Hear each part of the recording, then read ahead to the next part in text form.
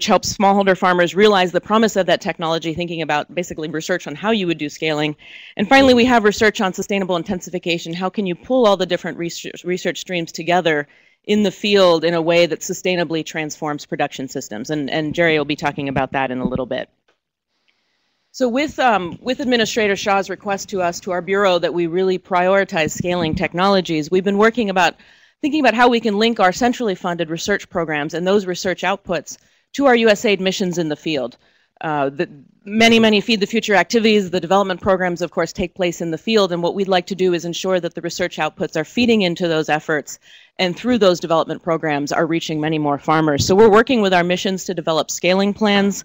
We're identifying constraints, setting targets for how we're going to scale up promising technologies and practices, and what are the right combinations of technologies and practices to get out the door.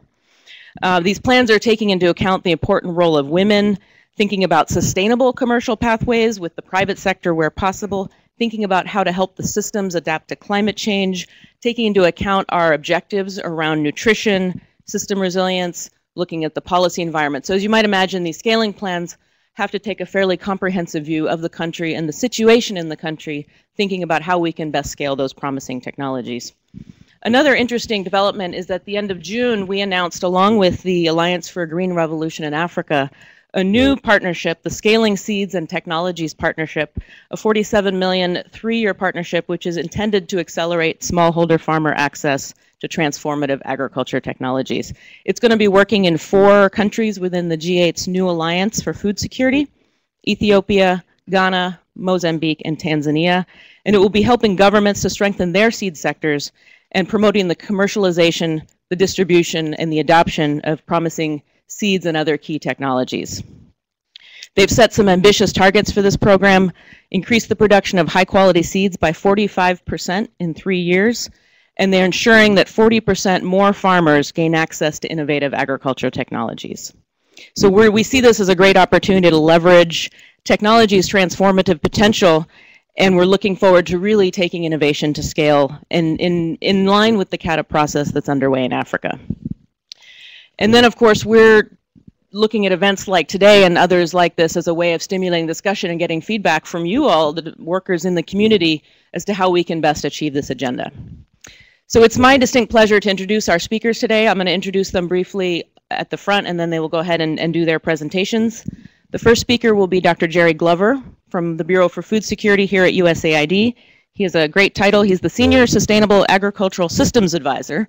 He's also a National Geographic explorer. He has a PhD in soil science. He's an expert in perennial and integrated agricultural systems. And his work has been highlighted by Scientific American as one of the top 10 world-changing ideas. So we're truly fortunate to have him on our staff. He will be speaking today about systems research and developing linkages for scaling this research in a heterogeneous environment.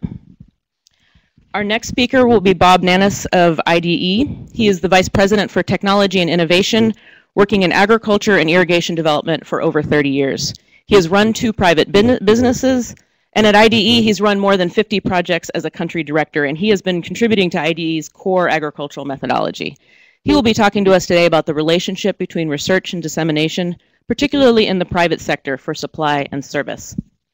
Our last speaker, and this is how we can take advantage of fantastic technology, our last speaker will actually be joining us from Nairobi. He's Steve New of FinTrack. He has a PhD in post-harvest physiology and 3 decades of agricultural development experience across 4 continents. He's managed USAID projects, he's led donor evaluation teams, and he's advised government ministries and producer associations in agriculture. He will be speaking to us today about addressing constraints to scaling and commercialization, including the key issue of financing. So I look forward to the talks, and we'll be, as Julie said, we'll have time for questions at the very end. Thank you.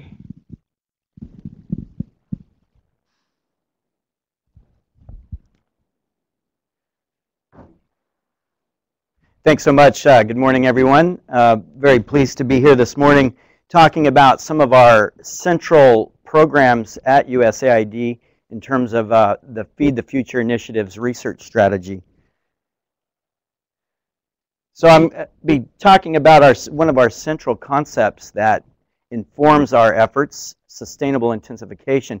It's a concept that's gained a lot of prominence in recent years. It's kind of the coming together of the environmental folks from the 80s and the Green Revolution folks on the agricultural side.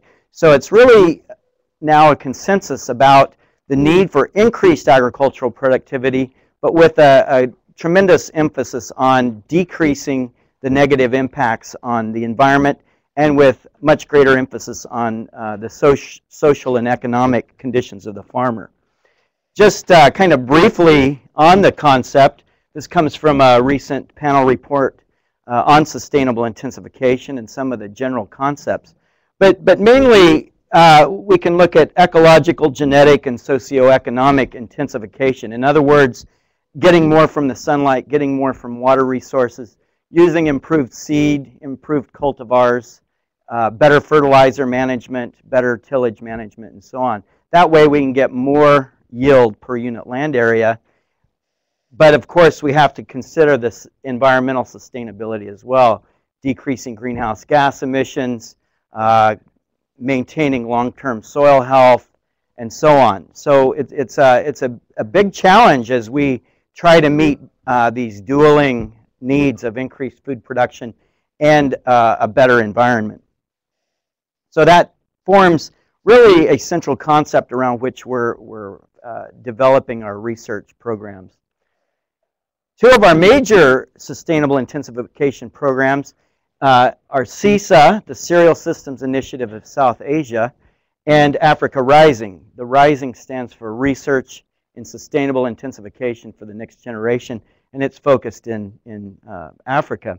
The CISA program has done a tremendous job on scaling out some of these soil conservation technologies, getting better seeds and management practices for those rice wheat systems in South Asia.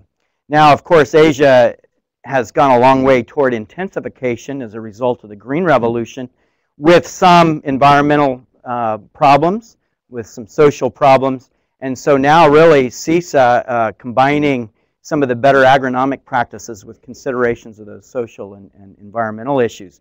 So they are a step ahead of us in some respects in Africa, where increased total productivity has been driven a lot by extensification. In other words, opening up more land area rather than, as in Asia, increasing the yield per unit land area. So in Africa, we face several challenging conditions that are in general different than those that we face in South Asia. And I'm going to be focusing primarily on our Africa Sustainable Intensification Program because I think it'll set a context for the later discussion about scaling technologies. So when we think about scaling technologies, we're often thinking about a specific crop cultivar, maybe increasing access to fertilizer, maybe just scaling up the use of a specific tillage implement. But in what we see in Africa is we have these very patchy conditions. So here we have different fields, different distances away from a household with very distinct soil fertility gradients. The further away you get, often we get these very poor soils where nutrients have essentially been mined for long periods of time, and maybe richer soils closer to the household where more nutrients have been recycled onto those. Now, this isn't just on a single farm necessarily, but this could represent the soil fertility gradients we see with different economic levels of farmers. So maybe a wealthier farmer has been able to invest more in her land, and she has a bit more soil fertility.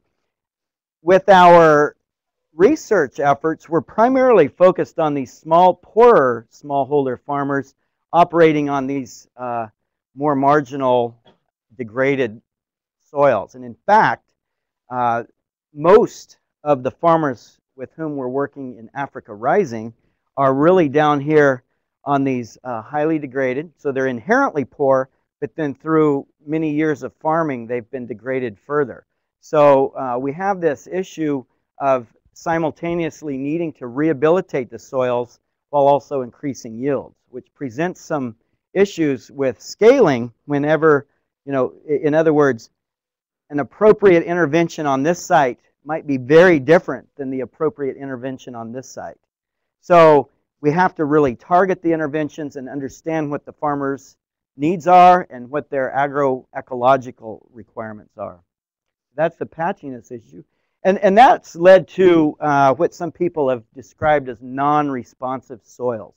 I was just up in northern Ghana in the Upper East region last week, and we ran into this in several communities where people were saying, our soils are so degraded, we apply expensive fertilizers, our crops don't respond. There could be several reasons for that. One, they're maybe not using improved cultivars.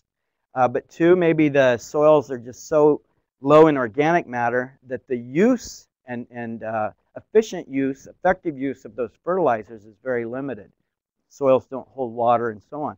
Anyway, farmers are very reluctant, of course, to invest in expensive fertilizers if their crops simply aren't responding. So that gives us an indication that it can't be a single intervention, that we have to think about multiple components here when we think about increasing the yield per unit land area. And that's not just, it's difficult to invest labor, fertilizer, seeds in these soils unless you take care of those multiple issues. This is just a graph from those folks on that from this report where they show what they're talking about. Oftentimes on research stations where these new cultivars are tested or fertilizers are tested, you get nice response results.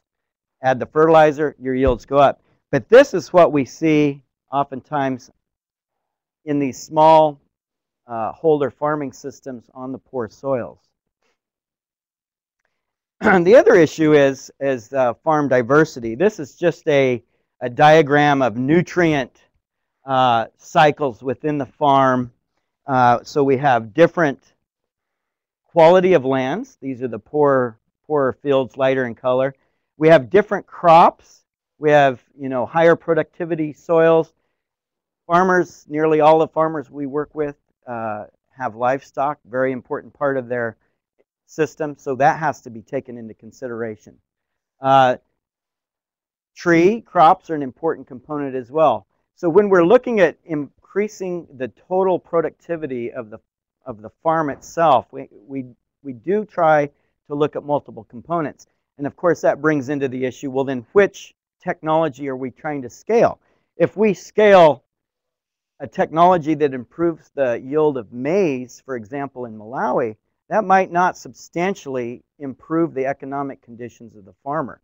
We need to look at the whole system itself, which then we get the question, well, how do you scale such a complex issue, thinking about the patchiness, thinking about the poor soils and so on.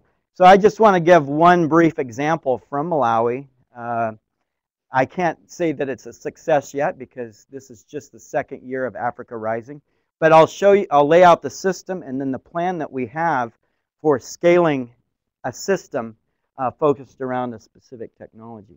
So the system, and this is just one system that we're looking at in Malawi under Africa Rising, but it's the doubled up legume system. It was developed by University of Malawi researchers and folks at Michigan State University, and it's been extensively trialed, tested, and adapted in parts of northern Malawi.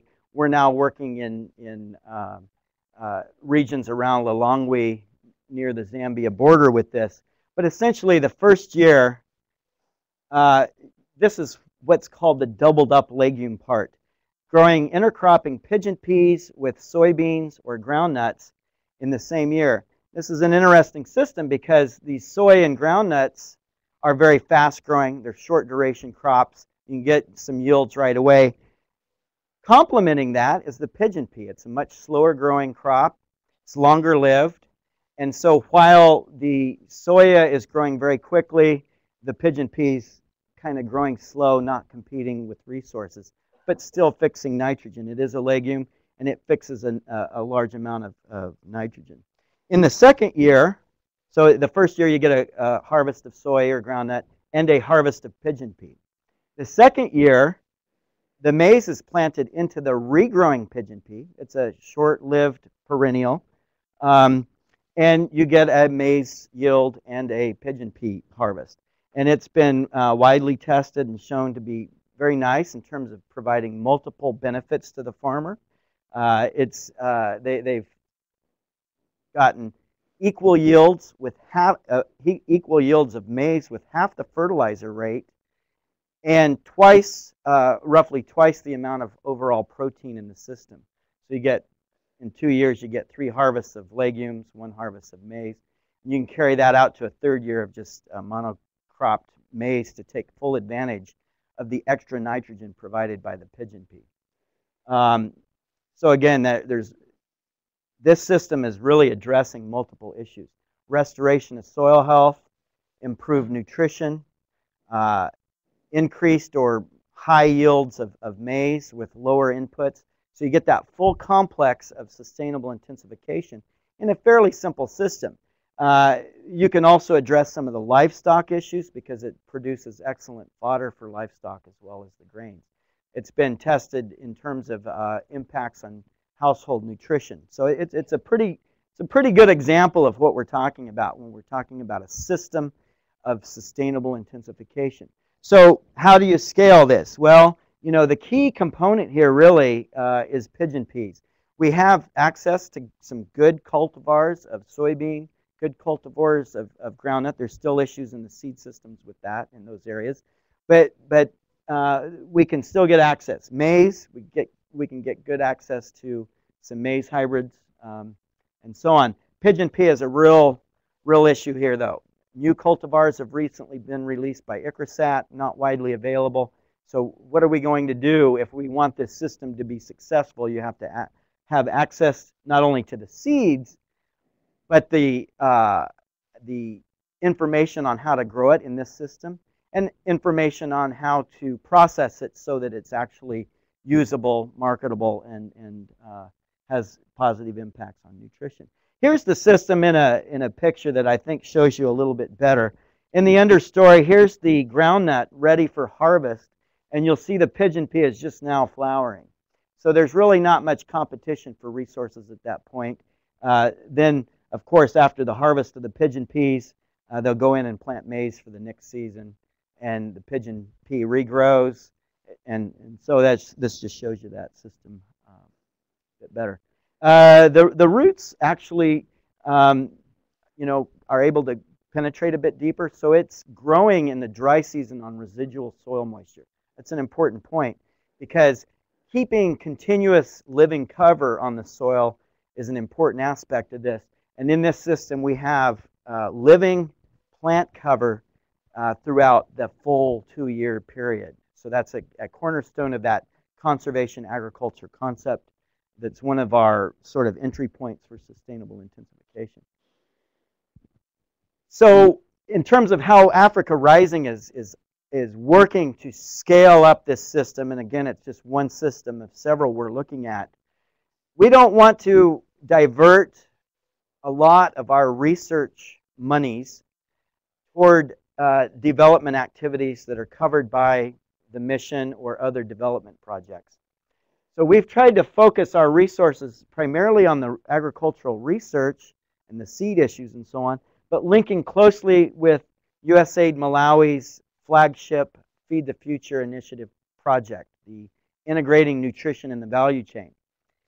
And so you can see the interesting complementarity of this agricultural system with a nutrition-focused program, increasing the legumes, but they're interested in the increased value of the legumes, whereas agronomically we're more interested in the ability to increase yields.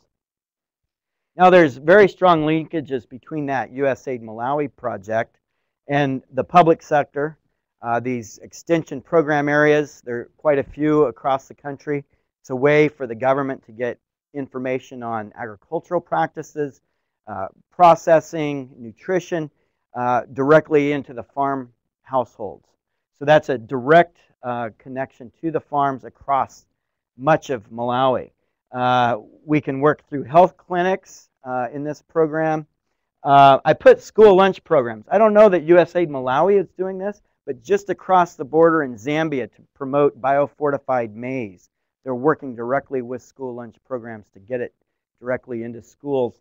The children then take that understanding home, and that's a great scaling up. So the private sector, in a research program, we're often encouraged to connect with the private sector. That's a lot easier said than done. It's one of our big challenges. Because at the research stage, the private sector isn't necessarily very interested. They'll come to our meetings and think, great, but you know, we're trying to get something right now out. So I think we found that staying in contact with them through these major development programs that give them a lot more opportunity for their commercial interests. That's better than trying to really force that relationship into the research itself.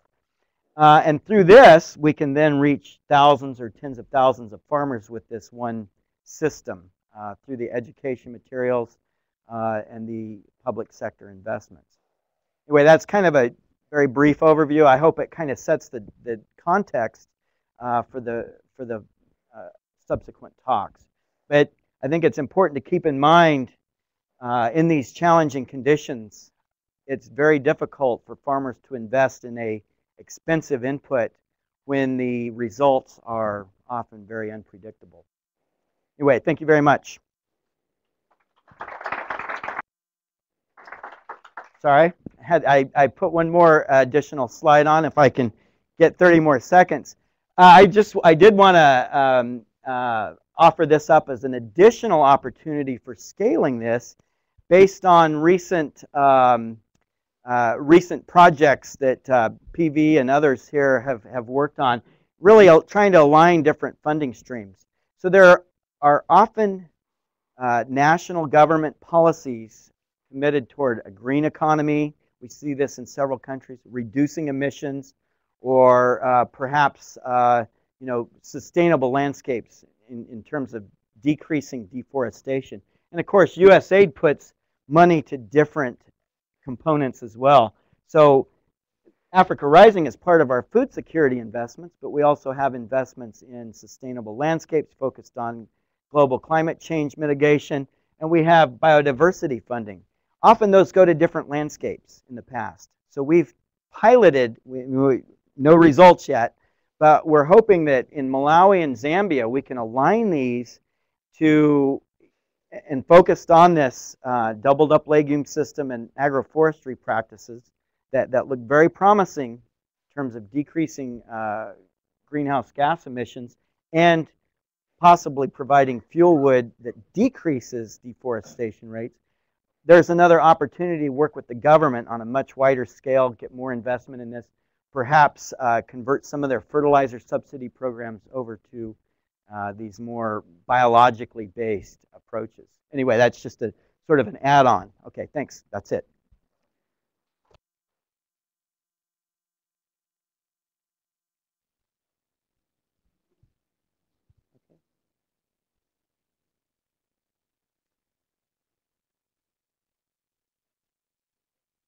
Okay. Oh, sorry. Oh, there we are. Okay.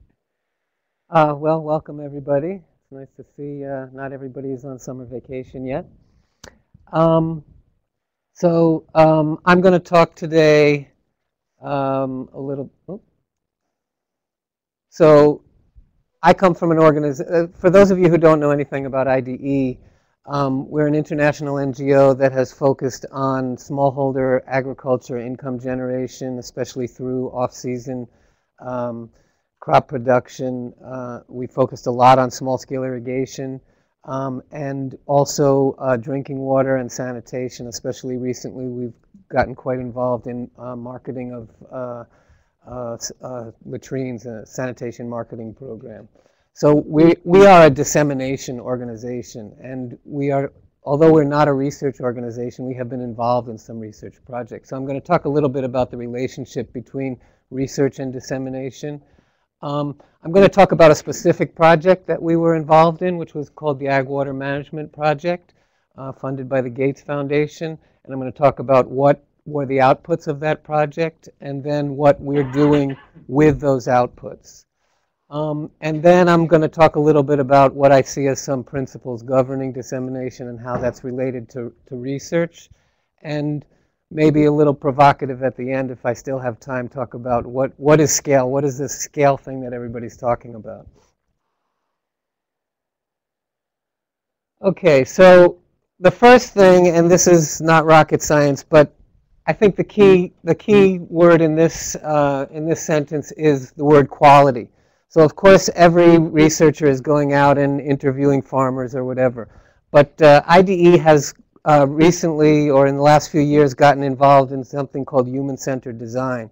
And in that, you have to have a very substantive interaction with the farmers from the very beginning. And substantive is not just going out and doing an interview. It's spending a week in a community and understanding what are the triggers that drive purchasing decisions, and what are the and getting beyond what we call the scripts. So you go to a farmer and you interview them, and you always get the same answer: yes, I want that, or yes, yes, yes, yes, yes. Everything is yes. But there are things going on behind that, and there are ways to get beyond that. So those substantive interactions with farmers from the very beginning in the design of the research, and also in the implementation and dissemination. And not always thinking that you have to come up with new technologies. When I look at this, when I show you this other research project, it was really more surveying what's out there and what works, rather than trying to come up with something new. And of course, a lot of researchers want to come up with something new because then they publish and they become the designer of something new. But it's a lot easier to find something that works over here and maybe try it over there. And again, in this human-centered design process, there should be a lot of back and forth. So for instance, in some of the things that Jerry has talked about, trying it on a small scale, actually doing test marketing to see if someone's willing to buy what we have to offer, and then going back to the drawing board and saying, okay, what did we learn from that? So prototyping, test marketing. And also linking up disseminators with researchers from the very beginning. And you'll see in the example that I give that was the case. So that it's not just researchers working alone and then handing off, but disseminators having an input from the beginning. So this was the Ag Water Solutions Project. It was funded by the Bill and Melinda Gates Foundation. And these are the partners. So you'll see these first three. I guess I have...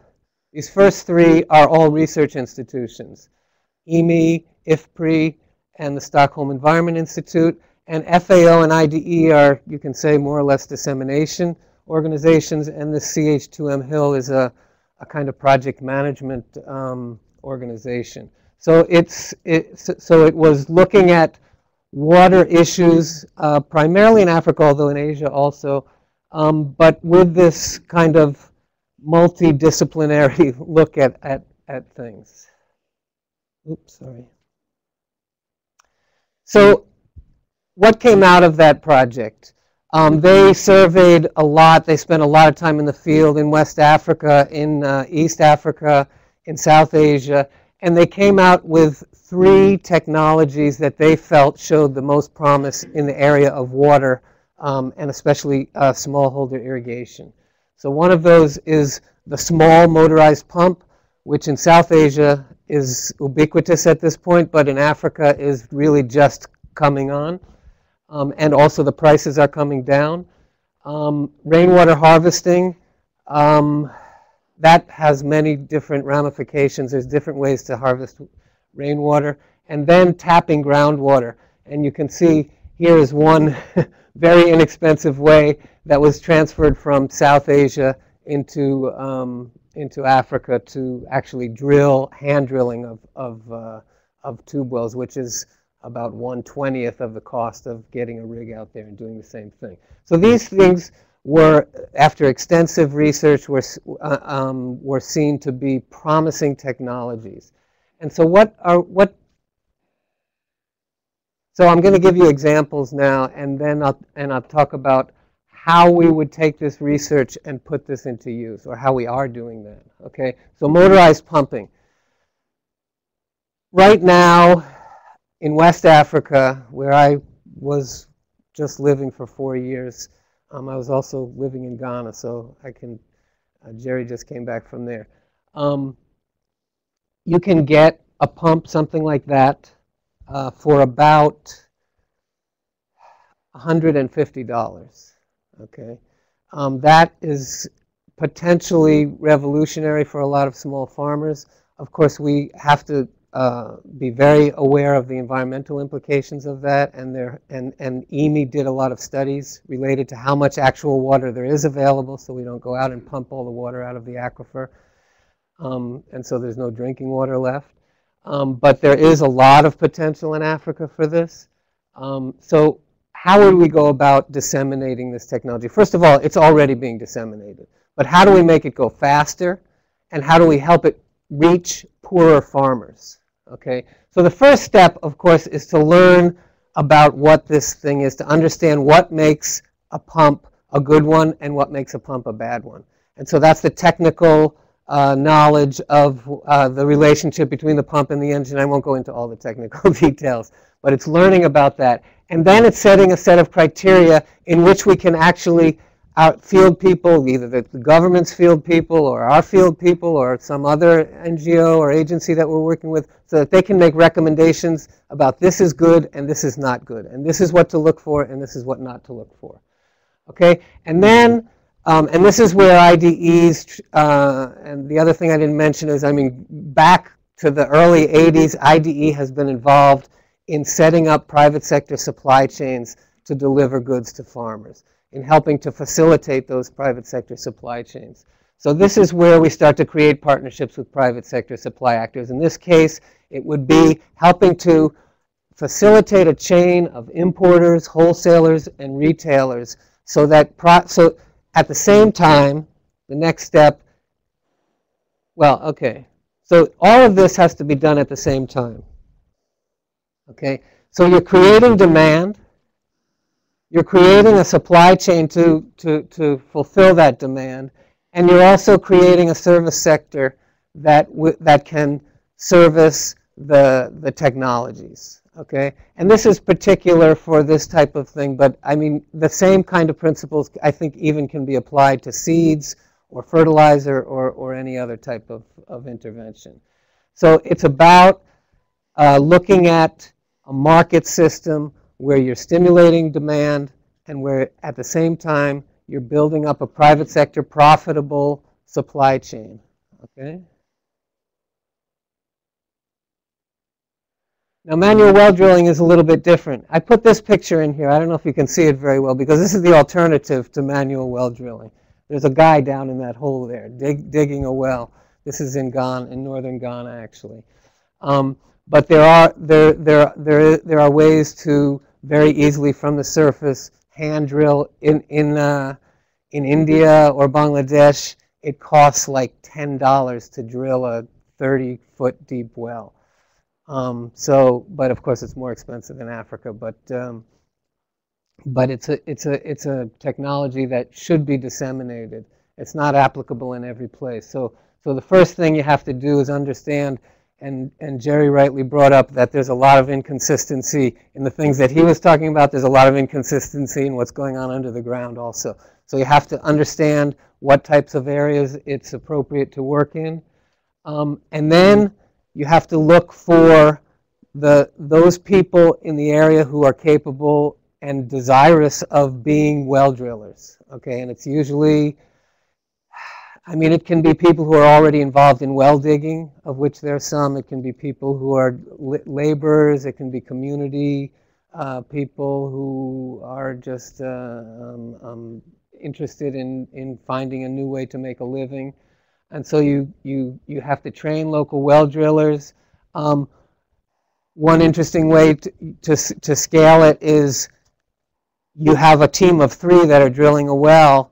There's an older guy and 2 younger guys, and eventually those younger guys are going to go off and train 2 other younger guys, and that's the way it happened in South Asia. I mean, nobody actually did it there, but over a period of 50, 60, 70 years. Okay, I'm moving. And then you have to create a business service model. In other words, how are these well drillers going to make a living? You have to help them to develop a business model that is profitable for them. How are they going to charge for their services? Who's going to pay for this? Who's going to pay for that? Are they going to get money up front? Are they going to give somebody credit? All of these things. Okay? And then, of course, you have to help with promotion. Okay? You have to stimulate a demand. That means demonstrations, farmer meetings, group meetings, etc. Okay, some quick principles. This is something that researchers quite often don't pay attention to. The investment cost that, I mean, we can come up with the greatest technology in the world, but if farmers can't afford it, then it goes nowhere. Okay, so getting cost down, or if we get it down as low as we can, and then we have to look at financing options, and that's also very difficult. Rural-based financing is a field that ID is involved in right now, but it's a new field. It's not new, but it hasn't been very successful in the past. So working with that is very critical. Private sector supply chains. Don't bypass private sector supply chains. It's so much easier to just go buy a bunch of stuff and get it out to the farmers. That's the kiss of death for scale, because it's just not, it's just going to flop after you stop pouring money in. And then last mile distribution is critical. So farmers, you need to bring things to the places where farmers shop. Every farmer shops. Every farmer goes to the local market or to the local town, even the poorest of farmers, okay? And that's where you got to get the things that you want them to buy. Okay, so that's where that retailer or developing retailers out to that last mile is important.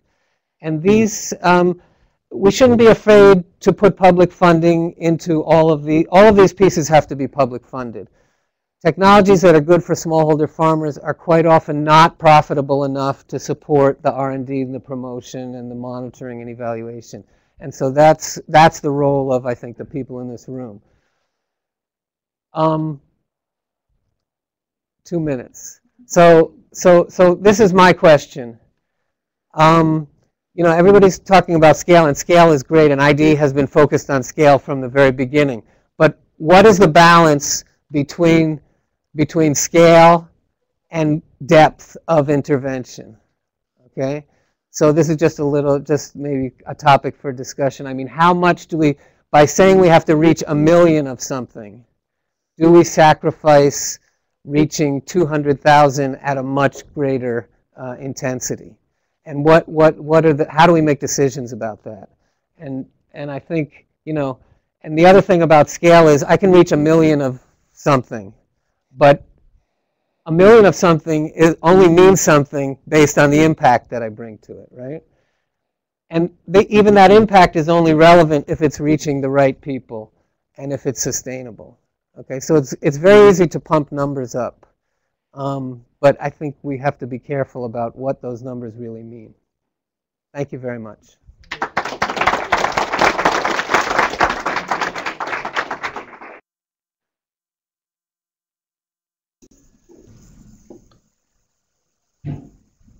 To join us from Nairobi, Kenya. Hello, everybody from Nairobi. I hope you can all hear me. Okay, this is Steve New, and I'm waiting to see my presentation on the screen right now. Can I get it? Great. Okay. Okay. Let me start again. Hi, everyone. I'm talking from Nairobi, and it's a pleasure to be online with everybody. I work with a company called FinTrack. In case there may be a few people out there who haven't actually heard of us. We are a consultancy, agribusiness consultancy contractor. In the past, we've mainly focused on high-value crops. Obviously, if farmers have small areas of land to make a decent living, they need to focus on something that has a relatively high value. So some of the things that we have specialist knowledge in have involved research over the years as we've worked on things like vanilla, passion fruit, flowers. So these are things that have a very high value per unit per square meter. So I'm not sure how research oriented. This is just I'm going to be at a B, but I'll try and relate everything I say to specific research and technology adaptations. And this is just a slide about FinTrack's methodology. It's a generic slide, and as you can see, new technologies are very much part of what we do, along with good agricultural practices and market opportunities. And I think I'm going to be mentioning market opportunities a lot over the next few minutes. Okay, so what are the major constraints to farmers using technology? Well, the first thing is, why would they want technology in the first place? And the only reason anyone is going to make any investment, any farmer like anyone else into any kind of technology, is if they've got access to markets. And most smallholders, most small-scale growers in Africa and elsewhere still have fairly limited access to markets. They live in remote areas. They don't themselves do much consumer spending, so they have very little knowledge of markets. So that's the thing. Before we even think about why the technology doesn't get to the farmer, why has the farmer got any reason to buy it? Also, what we find is that most companies, and we have to have companies involved here, obviously to supply the technology, but also to buy the product for which the technology is needed, generally speaking, don't have business models that allow them to buy from thousands of farmers economically. So again, we have to look at this bigger picture if we're looking at transferring research and technology. Then, of course, the farmers need knowledge and application of cost-effective technologies. Something has to be affordable. I think everyone's said that so far. It's pretty obvious that if a group of farmers are going to buy a pump, they want something that costs a few $100s, not something that costs thousands. And then finally, underpinning all of this, unless there's finance and credit available to purchase whatever it might be, the pump or the machinery, there has to be finance and credit. Most smallholders, most farmers in Africa and elsewhere live hand to mouth. They don't really have many opportunities. If they're going to spend their money, they need to see a fairly short-term return on it. And this applies particularly, I think, to buying any kind of technology. And how's the best way to get around this? Okay, so if we think that technology is a good thing, and I think it is, then basically, really most of the ways that we've tried to raise productivity, which involves technology and better inputs, more precision use of inputs, is by working on business models where growers can come together either to share resources or to market to some extent collectively. And this can be done in many ways, but there's something that maybe the researchers don't always pay attention to, and that is that, and people sort of tend to be forgotten. There's a general view that somehow smallholders inherently are less productive than large-scale growers. Actually, the opposite is true. Up to the farm gate, up until the time that a product is sold by a small-scale grower, actually they've got every opportunity to be more productive and get higher yields.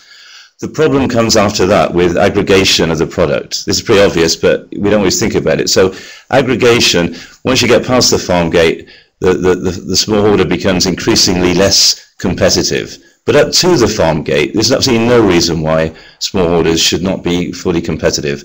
The real problem for smallholders is not that they can't get high yields and produce competitively, it's that they're constrained by the size of their land, which is why we normally, on income generating projects at least, we're focusing on the higher value products if we can. And usually those higher value products require some research and some technology. The other thing about, so this is my second point really, the other thing about working in groups is that you reduce the cost of production in various ways. You have an opportunity to improve quality control. This is a big thing if we're dealing in cash crops, that these days quality, uniformity in particular, but also getting the highest possible quality is a big deal. And I already mentioned aggregation. Also less risk, and when we talk about business models for smallholders, that incorporate almost inevitably, if they're commercial, various improved seed and good post-harvest equipment and so forth, Actually, there's this perception that really it increases the risk, that buying for a lot of growers increases risk. Actually, I'll come to this later, but in Kenya, for example, we're about probably more than 100,000 small-scale growers are supplying the top UK or European supermarkets. The reason that's so successful is because buying from smallholders means that the risk to the exporters is actually less than if they were growing vegetables on large irrigated farms. The other thing about working in groups is that, commercial groups, is that it means that technology can be shared. So it obviously shares the cost, it shares the cost of training. People who are good at doing something can show other people all the obvious things, and then, of course, in the end, the marketing is easier. Buying of technology, obvious. But then, perhaps finally again, and most important, it's much easier for banks and finance agencies to provide funds for anything, inputs or technologies, if they're doing it through some kind of group scheme. So for all these reasons and many more, really I think the only way to commercialize farmers and therefore and to actually introduce technologies that make farmers even more commercial is if they're working together. And here's an example. I put this example in because I was just talking with a company last week called Dryland Seed in Kenya. They have an interesting business model, and they're trying to grow and sell open pollinated, mainly legume and sorghum seed. This is not the highest quality, the highest value products. So, and generally, as you know, the large seed companies aren't that interested in marketing open pollinated seeds, but nevertheless, farmers need improved quality, higher quality seed. So what Dryland Seed are trying to do and are doing actually quite successfully at the moment is to contract a few thousand or a few hundred smallholders to grow and certify seed, mainly cowpea, pigeon pea, green gram, sorghum, and so on. These are slightly higher value than maize, but not much. And they've gone through a process of introducing the right technology to the farmers. They've brought new varieties to the farmers which can yield better and can be more adaptable. And they've got technology for grading and storing. And they've got a strong market. But you know, they came to my office and said, well, okay, we've got a market for 3 or 4 times more that we can contract. Why? Because we can't get finance to do it. And I think this is a typical story that whether you're selling technology or whether you're selling a product, generally speaking, finance is still the issue. And yeah, I thought it might be. It's always interesting to look at examples of research, and in this case, research and technology. And so I sort of put up, or just mentioned 3 examples that we've been involved in over the last few years. Of where technology and research, a certain amount of informal and formal research, and then technology has contributed to a big success. The first one is to do with vanilla in Uganda.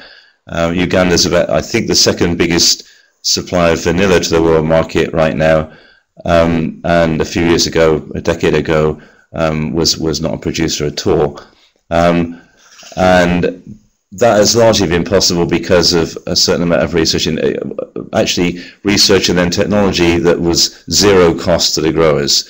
The growers had to cooperate, but basically when you grow vanilla, you need to process it on the farm or very close to the farm, which requires a certain amount of basic technology. In this particular case, what we did was we got coffee. Uganda is a coffee exporter. Coffee exporters knew nothing about vanilla, but we were able to sort of bring them the right kind of low-cost technology they needed to put processing plants in rural areas, which could then be accessed by thousands of farmers. So, it didn't require much research. The reason it worked was because of the high value of vanilla at that time, which gave everybody a great return. They were investing money up front. The farmers got their credit. The fresh vegetable industry in Kenya is massive. As I said, it's sophisticated, but it's fed almost completely by smallholders. a lot of research and technology goes into this production. Mostly, though, is to do with agrochemicals and irrigation. So, but again, the reason this has been so successful, and say hundreds of thousands of farmers are benefiting and using technology, they adapt technology all the time. New seed varieties, more safer chemicals. So, you know, what's happened over the past few years is because of demand from the market that farmers have had to adapt almost on a monthly basis to using insecticides and fungicides which are less persistent and which are perceived to be safer for the environment. So, but these are all the time farmers, these are small-scale farmers are innovating and using the fruits of research because it's commercially viable for everybody. The companies that sell the inputs, the smallholders themselves, the exporters, everybody's making money, so everybody's happy to adapt to adopt the technology. And finally, a very recent one that we're doing right now in Zimbabwe, where there's no cash flow whatsoever. Nobody has any money in Zimbabwe, and good luck to them all tomorrow. I think it's or this week when it's their election. But so we tried a model there whereby we brought a plantation banana company onto an irrigation scheme where there's about 400 small-scale farmers who basically pooled their resources to have a shared irrigation scheme of microjet irrigation. And already now they're getting yields around 40 or 50 tons per hectare, over 50 tons per hectare actually, using tissue culture bananas, which are a relatively new product of research in recent years. That many smallholders I think around the world are adopting tissue culture banana planting for lots of reasons. And they get money. You know, banana is a big market everywhere. Generally speaking, the margin for smallholders is high on bananas, and so we're taking advantage of that in Zimbabwe, producing very high yields. And there's a little picture here. You can see a tissue culture banana in the ground next to a microjet sprayer. So again, these are not, I don't think, revolutionary technologies or particularly exciting research, but they work and they can be adapted in a very commercial environment. So I think my message is that we need research and we need technology, and smallholders can definitely adopt it quickly, but there has to be money in it for everybody. Thanks.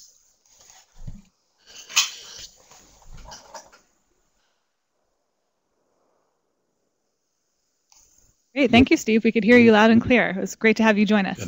So now we will move on to a Q&A portion. Our speakers, would you like to move your chairs to the front, just if you'd like to face the audience? So we will alternate between the in-person audience and the online audience. Please remember to state your name and organization. And I would like to go ahead and give Suzanne Poland the chance to ask the first question. Thank you, Julie. Thanks, Bob, Steve, and Jerry. That was very, very interesting. I think as you went through all of these presentations, a lot of you talked about the challenges and constraints to scaling technologies. And the webinar entitled Scaling Technologies, Bringing Research to Farmers. It sounds like we're looking at, you know, sort of massive multiplication of technologies or something, kind of a top-down, when we say it that way, bringing research to farmers and markets. And what it's really clear from what all of you said and what we really mean is scaling up adoption of technologies, getting the research into use. And I think all of you talked at different ways about smallholder farmers and everything, but I would just like to ask if each of you could maybe comment and elaborate a little further on what you see as the role of the smallholder farmer in this agriculture innovation system, and how understanding the farmer's role could improve the designs for scaling up technologies. Maybe I'll go first since I had the first presentation. That's a good question on the role of a farmer in this endeavor. To go back to that example that I showed from Malawi of this doubled up legume system, I think from the presentation you might have perceived that it was sort of top down. Here's some scientists coming up with a system, sort of trying to get farmers to adopt it. But actually, more to Suzanne's point and Bob's point about this very intensive interaction with farmers from the very beginning, this doubled up legume system that I illustrated is the result of about 15 years of work prior to Africa Rising, in which a range of systems were trialed and tested on farm with farmers, and many of those were eliminated. Maybe the labor requirements were too high, maybe the outcomes were not enough to really interest farmers. The multiple benefits just weren't there for these other systems. So the system that I showed is the result of this very intensive prior experience with farmers in determining what would be viable for their situation. So without that, you could be chasing all these different technologies or systems that really, in the practical experience of farmers, just simply aren't worth it. So that's a long-winded way of saying get in there from the beginning with the farmers and really let them illustrate their needs and test these. Yeah, excuse me. I think I talked in various parts of my presentation about that, but of course that very qualitative interaction with the farmers from the beginning. Maybe the part that's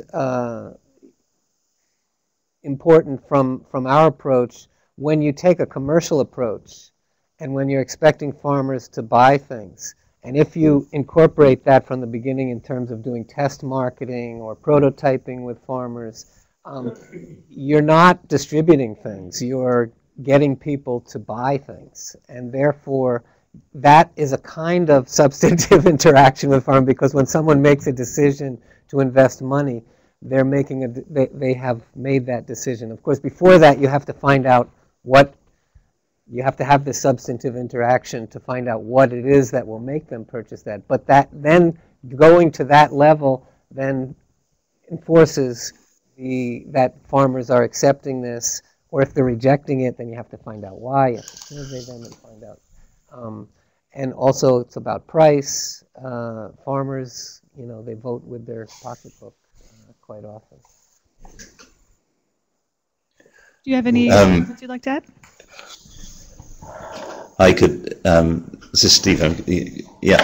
Okay, I'm not quite sure I understand the question exactly what the role is of smallholders, but I mean, like all farmers, I suppose their role is to produce increasingly better products at lower prices for a consumer society. But I think we should sort of remember that these smallholder farmers aren't smallholders by choice. They're just people without much land and no water. So maybe if we're looking at research directed, and none of them want to stay smallholders, and no agricultural economy wants to remain dependent on smallholders. So we need a mixture of, and there is the problem for most smallholders is their land size is just too small, certainly in East Africa, to ever get a reasonable living. So in the end, there has to be some change in this. But so we have to be careful when we're doing research and technologies, and to remember that it's really an interim situation. We hope.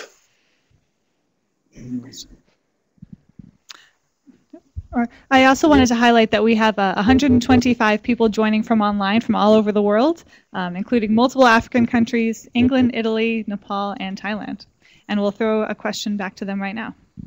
Yes, so there were a number of questions about collaboration. Nome Sakane from Harvest Choice IFPRI in DC asked that, noticed that several players are currently involved in scaling up technologies, and since August 2012, Nome has been leading a project in Ghana, with different players are highly competing in northern Ghana to work with the communities. Every player claims their own community, and they may have different interests, which could lead to conflicts. How do we ensure that all players are well organized to work together in a more complementary way? And Liz Caselli asked a similar question, asking the panel to speak more about the structure of private sector partnerships in the target market, who takes what role, and who has long-term ownership of the technology.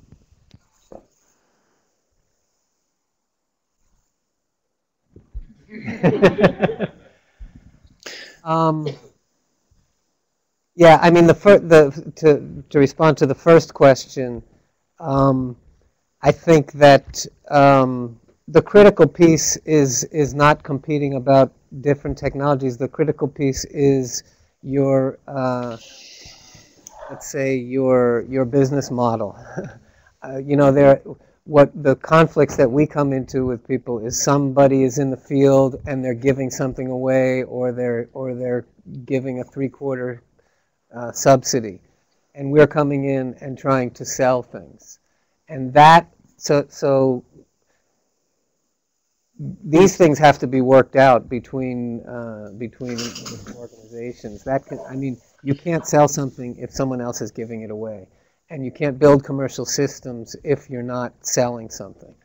And in all the examples, whether it's the pigeon pea, or whether it's, you know, pumps, or whether it's micro sprinklers, or all these things, ultimately they have to be sold to farmers. So I think, well, I don't have an answer to it, but I know we run into this all the time, and a lot of government programs that want to give things away. There's a lot of NGOs that are more on a relief model, I would say, rather than a development model, and they're asking farmers what their needs are and giving it away. So this is the major kind of conflict that we come into in the field. What was the second question? Public-private partnerships. I'm in favor. I'm not sure what the question was, but. No other comments? I'll throw it open to. Yeah, can I make a comment? This is Steve. Can you hear me? Yeah. Yes. Yeah, just to go back to the question of, you know, how should the private sector be involved? Well, I think the private sector, you know, we're in a private sector society. The whole point of development is for people to participate more and become wealthier. And, you know, in some ways we should be talking about agriculture for wealth creation rather than food security all the time. But what I would say is that for things for good technologies to be scaled up quickly, you need, first of all, you need an end market. You've got, unless they can be applied in a particular environment where farmers can use the technology really, you know, fairly quickly to generate income quickly, they can't see a benefit. So there has to be a sort of triangular arrangement. You've got to have someone, you've got a product that you're going to grow and sell. Then there's an opportunity to scale up a technology. I'm trying to think of a good example. I think a good example that is old hat now really is like something, an old technology, which is evaporative cooling.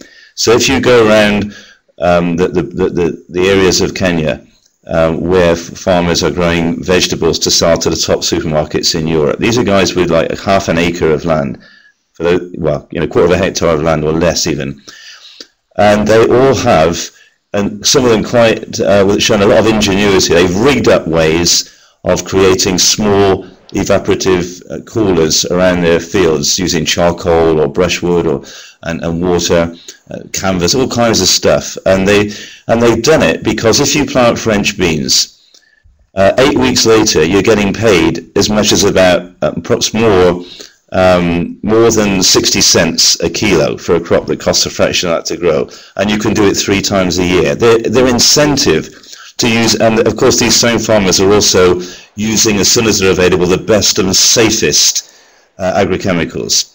But they have a big incentive to do this because they're involved with companies that are on their doorstep all the time, selling them these new technologies, these new products, and at the other end they have got companies buying the product they're growing. So you really have to have that. If you have that, you're going to get scalability. Thank you, Steve. We'll take a question from in person. Sure. Hi, I'm Zachary Arney with ACDI Avoca. I had a quick question for Steve. You had mentioned that buyers who buy from smallholder farmers typically have fewer risks, and I wasn't quite sure what risks you were referring to. And if I could Sure. Good. Yeah, that's a good question. Yeah, I'll be really quick. Put it this way: if you're growing a high-value product like a fruit or a vegetable in particular, but it can apply to other things. One of the worst things, for example, that can happen is you get a hailstorm. And these are quite common all across the East Africa, at least I think in many places around the world in our sort of latitude. And that wrecks your crop for 2 or 3 weeks or more because the skin is damaged. You have to throw 90% away.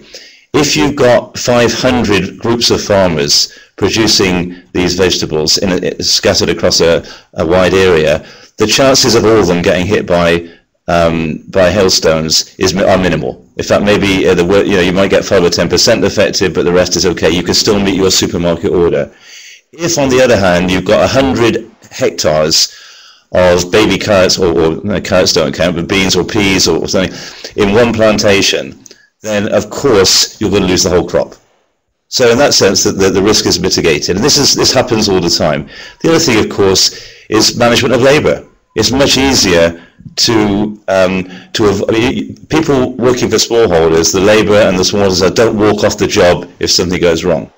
So, and there are many ways, but and the reason I raise this is because people usually think the opposite. People talk about the risks associated with smallholder production. But actually, if you really look at it objectively and don't make that sort of cliche assumption, the fact is there are many advantages, also profitable advantages of buying from large numbers of growers. You just have to adapt your business model. We'll take a question from online. This question comes from Jared Gonsel from MIT. The speakers highlighted the importance of the value chain, supply chain, and private sector, and we often focus on product and technology innovation. But can the speakers highlight some process and/or business model innovations?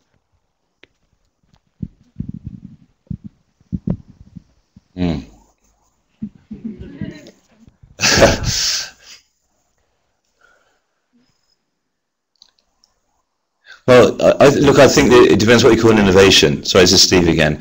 The ones that really work, I think, or where you've got where companies are able to focus on products where they can buy. As well. I mean, coffee, I guess, is a big advantage. You know, the coffee companies often do buy it, and the coffee traders do buy from smallholders. And they've adapted their business model just for that. But the best ones, I think, are where credit is also involved, whereby you have a triangular relationship. And again, I can, since I'm here in Kenya, I got lots of examples in Kenya, but also it applies, I think, in other countries, whereby the company has an interest in procuring products from, and this can be mango, it can be French beans we've mentioned because they're big products. It can be maybe coffee, but or tea. But in the process of procurement, they then actually go into an arrangement with the bank so that the bank gets paid directly by the company. And this isn't necessary if you're buying products from a plantation, from a large scale grower. But if you're buying from hundreds of growers or even thousands, then that kind of credit model is absolutely crucial, and there are quite a few of those around and they're increasing all the time. And I think because the banks have seen a long-term commercial advantage now in actually recruiting new clients through this kind of arrangement, everybody benefits. The banks, the processors, the farmers themselves, and their children actually. So it's interesting that you picked that model, because as I was thinking, I came up with a similar model, something we were doing in northern Ghana, which involved small local banks, sellers of irrigation technologies, and farmers groups, and the business, and also installers.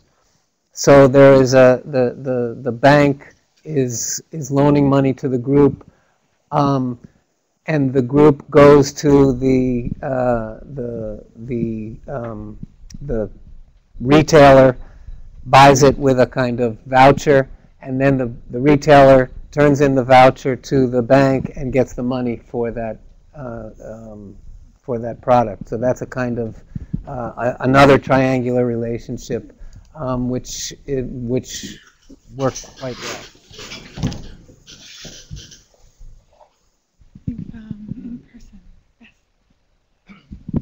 Hi, I'm Peter Boone from Corona Corporation. I have a question for Bob. When your project that you mentioned, working for the Gates Foundation, where you assessed different technologies that were best suitable for scale, and you, the electric pump was one of the ones, a diesel, I guess, powered pump. Did you also look at mechanized like bicycle pumps?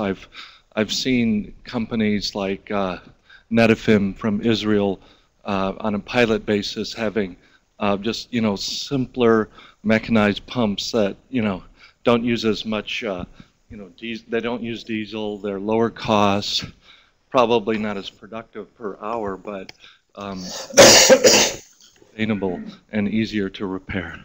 Have you looked at those kind of alternatives at all? Well, ID kind of made its name on those kind of pumps back in the 80s and 90s.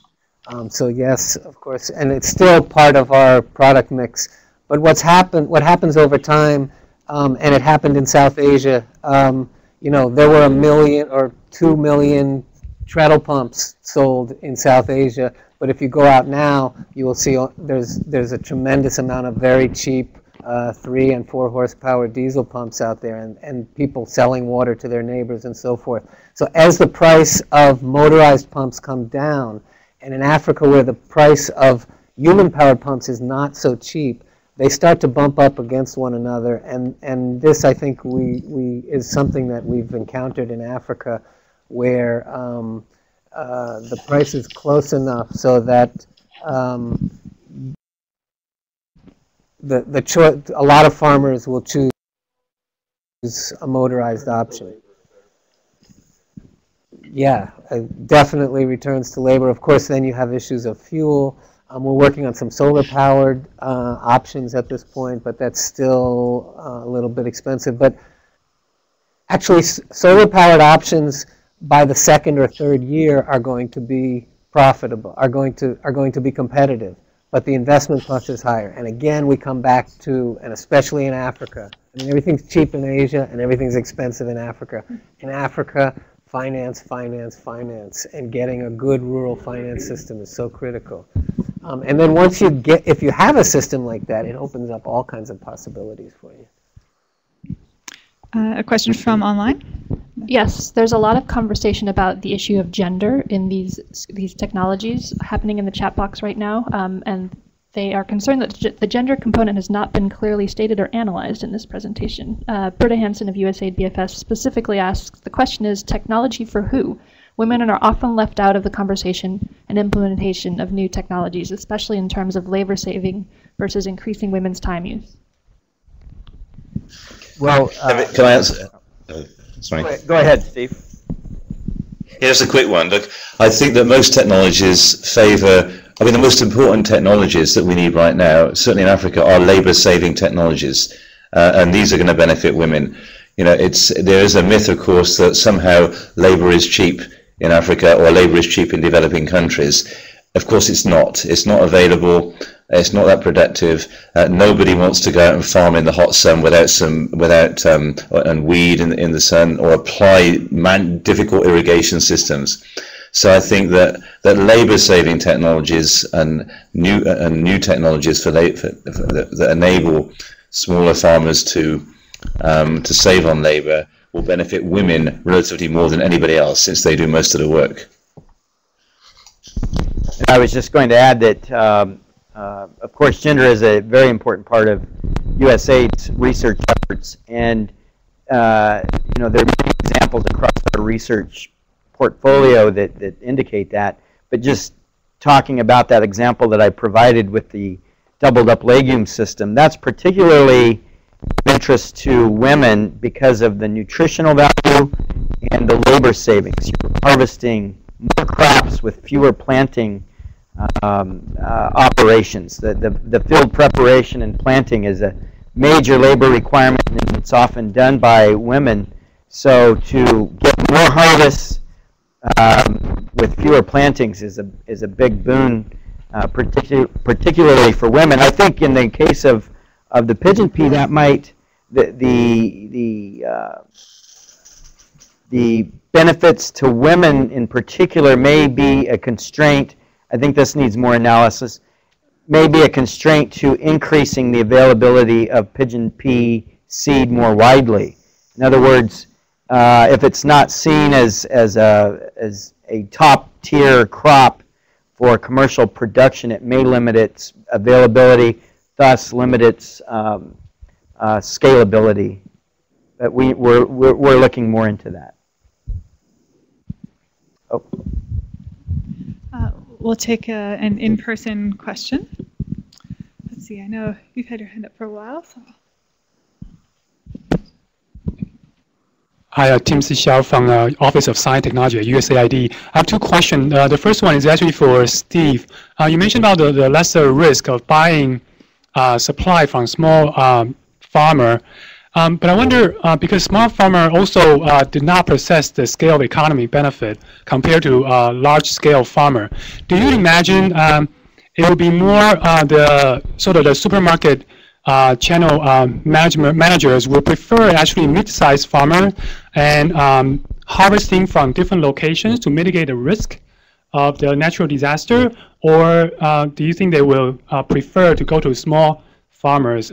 Because imagine the number of small farmers will be a lot more, and that's a much higher transaction cost for a larger company to deal with that many vendors.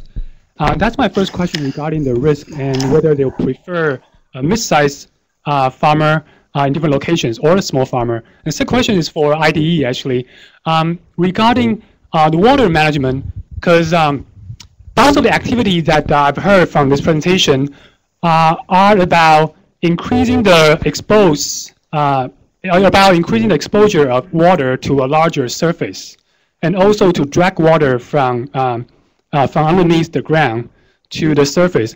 And I imagine that in Africa, with in many places with higher evaporation rate, are we actually eating on the reserve for water in Africa? Because those kind of issue has been observed in other part of the country, where when they tap into the underground water, actually it damaged the geological structure of the land for the long term. And imagine as the motorized pump gets cheaper and water usage demand will go higher. And I wonder, is there any other complementary technology that will help to preserve the water while boosting the productivity of the farmers? Thank you.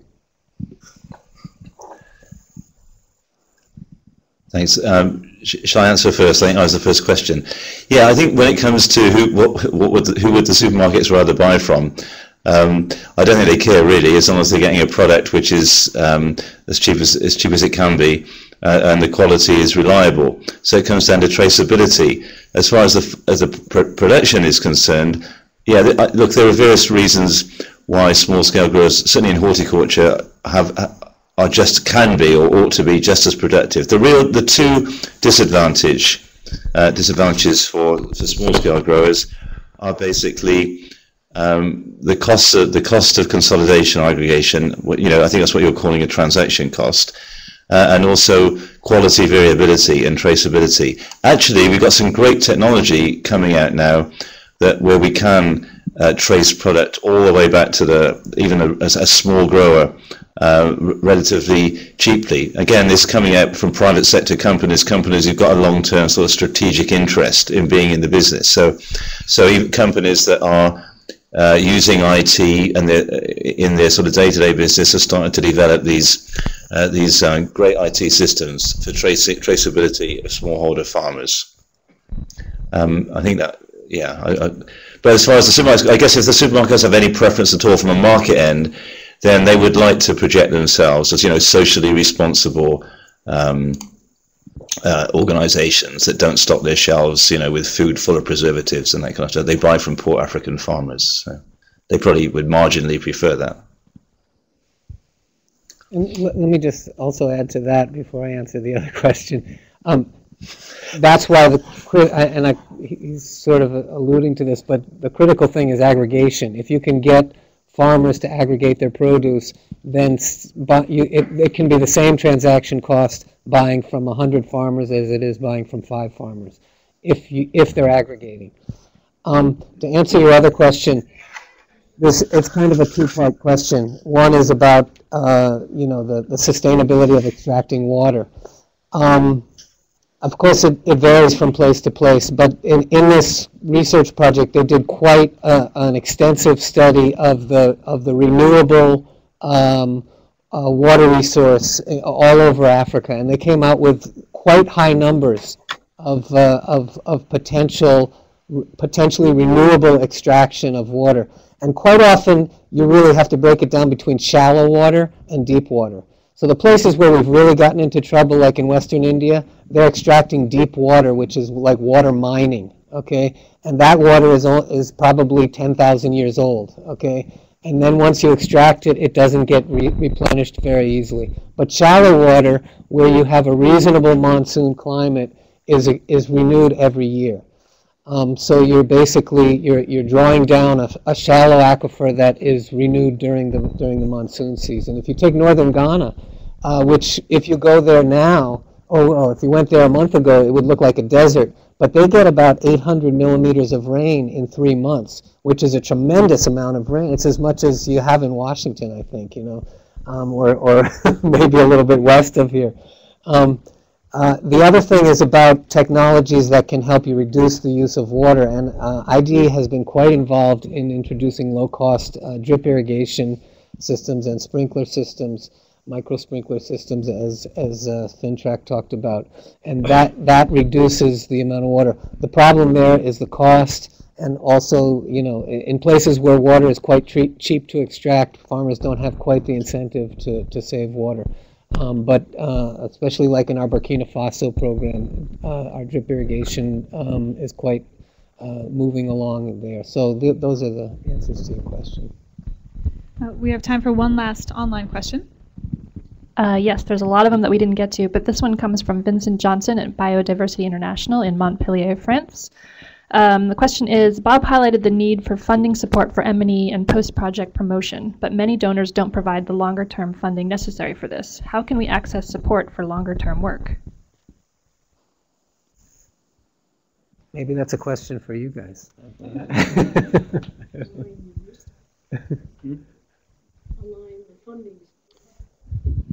Yeah, Suzanne Poland just offered up the suggestion to align funding streams so that we're combining efforts on the technology side with other goals, and particularly aligning them with national government priorities so that it's not just the development community, but there's that element of program sustainability from the support side of the governments. I wanted to pass the microphone over to Rob Bertram for some very quick closing comments. But right before I do that, ask if you wouldn't mind filling out the surveys that are on your chairs or in the chat box online. Those will help us this August help review our processes and improve things for next year. So Rob? Thank you very much, Julie, and good morning, everybody. It's wonderful to see a standing room only, and I guess if we had rafters, people would be hanging from the rafters. I want to start by thanking the newest team in the Agricultural Research and Policy Office. That's the Scaling Technology team. It's headed by Andy Levin, and special thanks for today's program to Elizabeth Skugar, who I think worked with all of the speakers to put together what's been a tremendous program, and the discussion that it's prompted, I think, has shown how it resonated. I want to just make a few comments, starting with Jerry and his discussion. I think one of the messages, Jerry, that was inherent in your comments is this issue of biomass, and it cuts across our interest, whether we're interested in biodiversity, climate change, sustainable intensification of agriculture, and one of the other examples I think that didn't come up that the biomass is very related to is the integration of livestock. And there's another farmer in Malawi that we've talked about before named Rhoda, who has used the fertilizer trees, the nitrogen-fixing trees, to greatly increase the productivity of her land, which had been very degraded. And also, she's now, I don't know how many pigs she has now, but a lot more than she used to. And she's built a house, and I mean, they're really great stories. So the livestock piece of this is another thing. And then together with the legumes that Jerry discussed and the livestock, I think brings us back to the nutrition piece. And we have some initial data coming out of that work in Malawi that Sig Snap at Michigan State University has been involved in, that shows that we're starting to see improvements in child nutrition in the households that are adopting these doubled up legume systems. So some of that's an income effect, no doubt, but some of it may be a food effect and in terms of direct consumption. So we're going to be studying that more, but it's an exciting time, and thank you, Jerry, for those great comments. Bob, I think you really did us all a treat by talking about water. This is, I think, a big piece of what is a much larger problem in African agriculture, and that is undercapitalization. And how do we get capitalization into the system? I know it came up towards the end of the discussion about hydrology, but I was glad you mentioned that also, because we've had some recent studies out of the UK and elsewhere that suggest that Africa has a very substantial potential to use groundwater sustainably. Speaking about motorized pumps, I was in Nigeria just last week, and there's a Chinese pump that's being used there by and promoted by one of our USAID partners that attaches to a small motorcycle.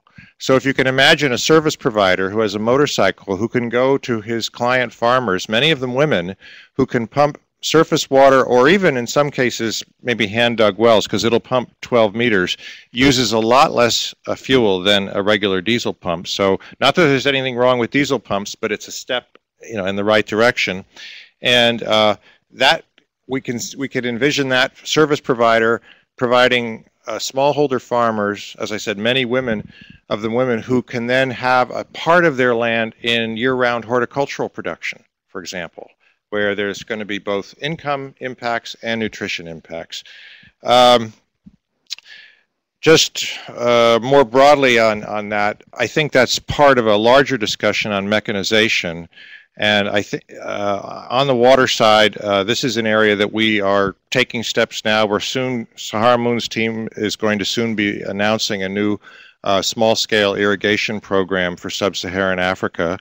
But I think the next thing on our agenda will be mechanization as we go forward, thinking about how to help smallholder farmers make this transition. Steve, I think, did us a great service by talking about the whole issue of finance and the private sector linkages, as did Bob. But we're seeing some innovative approaches used by our missions where they're basically using outgrower schemes in staple crops to try to provide the inputs and the marketing opportunities, the aggregation that you mentioned, Bob. Also, Steve, you mentioned the interest in the legumes, which are higher value and, of course, higher nutrition. Great opportunity for the research community to bring in new technologies. The tissue culture banana, the reason they're so good is because they're not filled with viruses. It's clean material, so that gives you a big boost in your productivity. So again, the building these linkages where farmers come to think of, and all the partners think of, where can we get the best technology that's going to give us the productive outputs that we're looking for.